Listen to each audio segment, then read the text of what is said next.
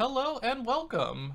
So today we are going to be talking about our Gen 3 Decomp ROM hacking tutorial series.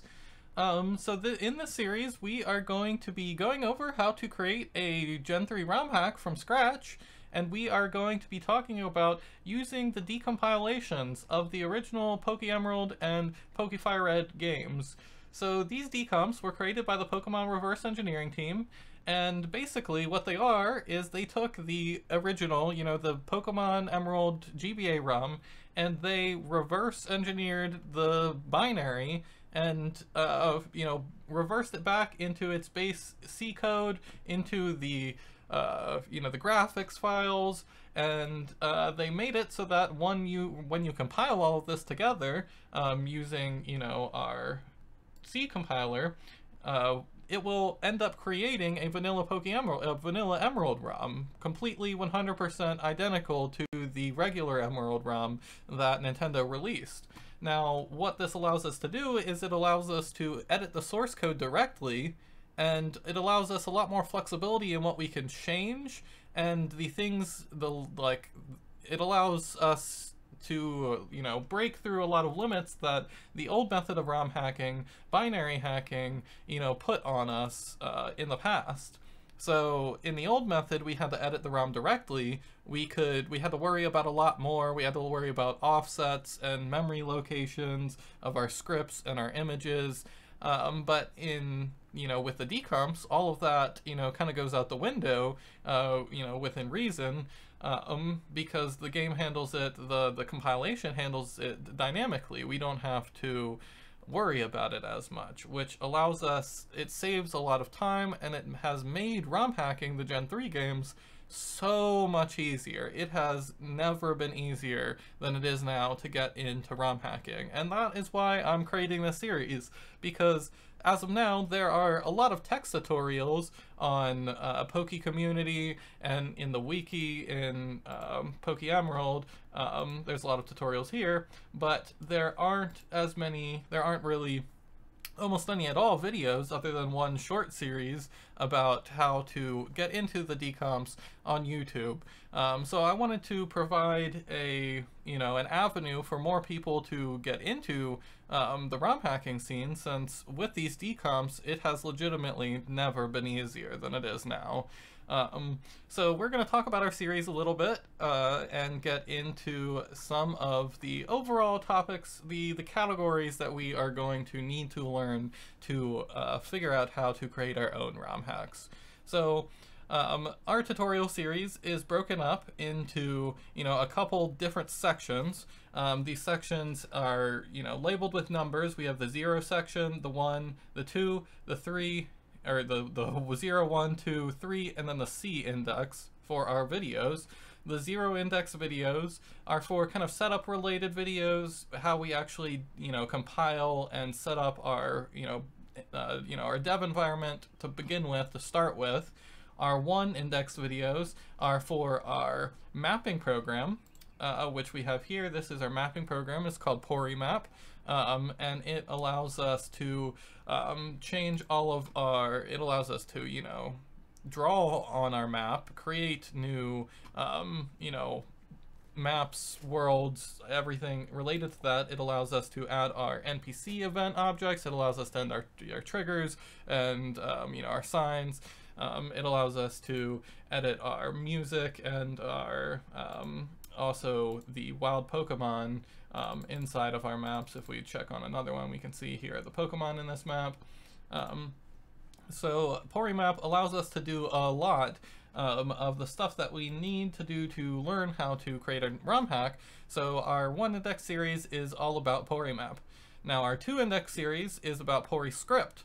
PoriScript is our overworld scripting language that we use when we want to interact with our overworld event objects. So all of our event objects have scripts, including these signs, and these, all of these scripts are handled by PoriScript. There's another scripting language that the game, there's a more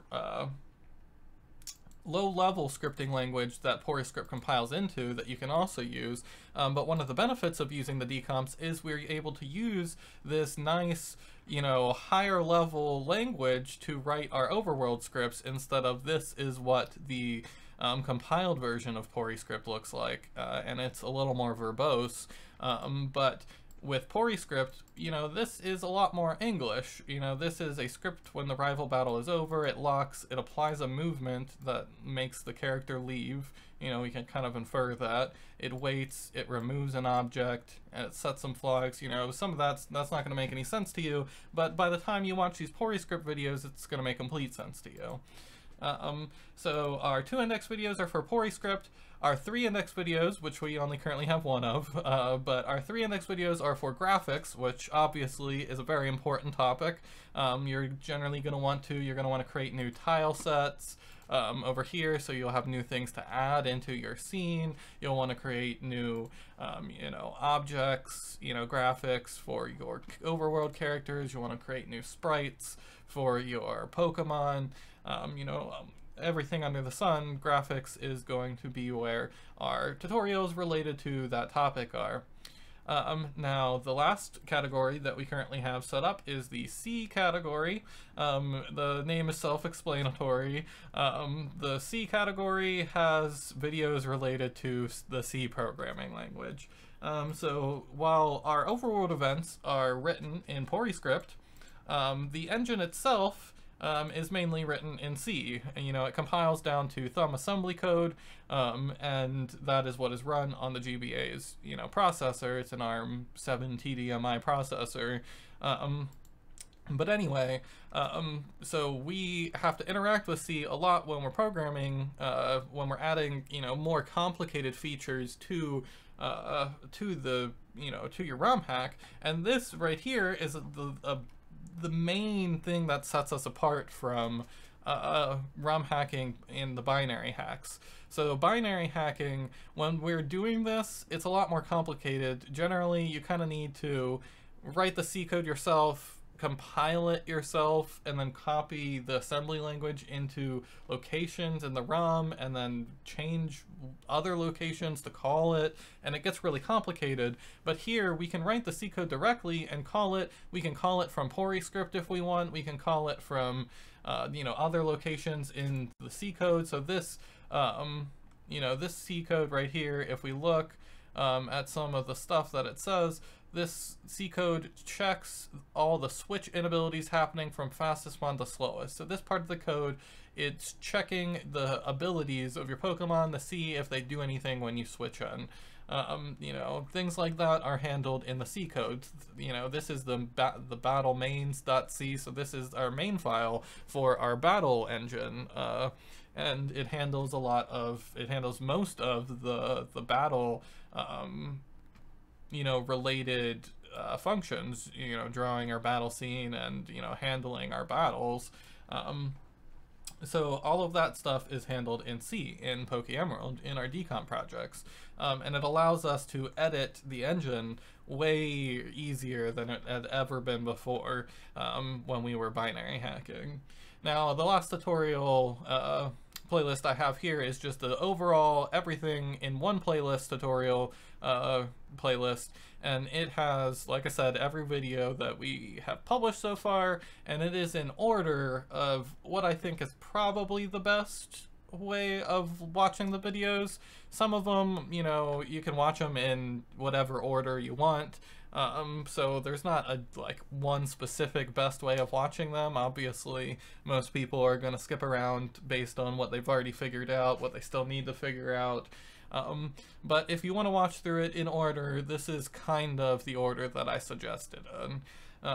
So this playlist is all of our videos, and obviously all of them will continue to be uploaded, updated as time goes on, because I have a lot more videos planned. I have 25 so far, and that's around where I feel comfortable sharing, this video. I haven't been sharing the tutorial series yet because I didn't want to start sharing it when I only had a couple videos. I wanted to make sure that there was enough substance that people could actually gain something from watching them before I started sharing them. So now that we have 25, that seems like a good enough number for me.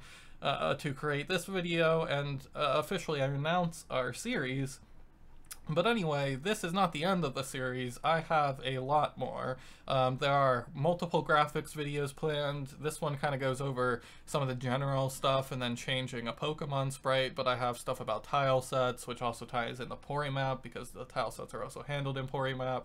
I have a lot more Pori script videos related to all sorts of overworld scripting events. I will have a lot of C adjacent videos related to things inside of the engine, because a lot of these C videos are specifically about like C syntax and the different types of things in C, like pointers and structs and type def and all of that, you know, nitty gritty, but none of it yet is about actually editing the engine itself.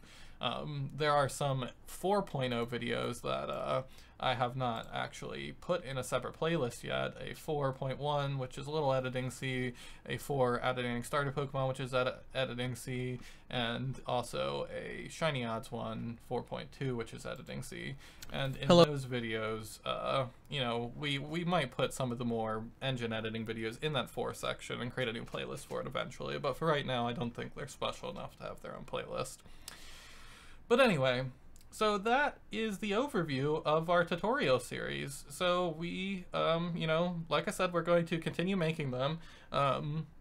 I have at least a dozen more planned, probably more than that, significantly more than that, and even some hack-specific related videos on some hacks that I've been working on that should be coming out shortly. So make sure to subscribe if you are interested in creating ROM hacks.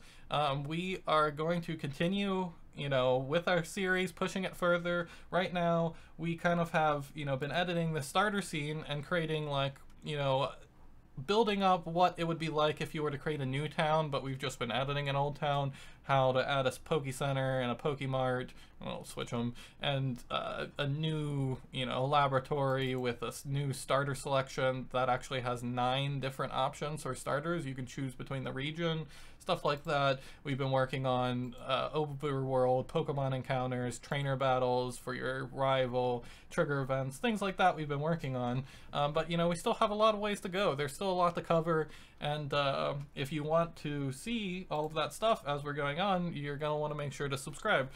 You know, if you have any questions, you can also leave a comment and we will hopefully get to them.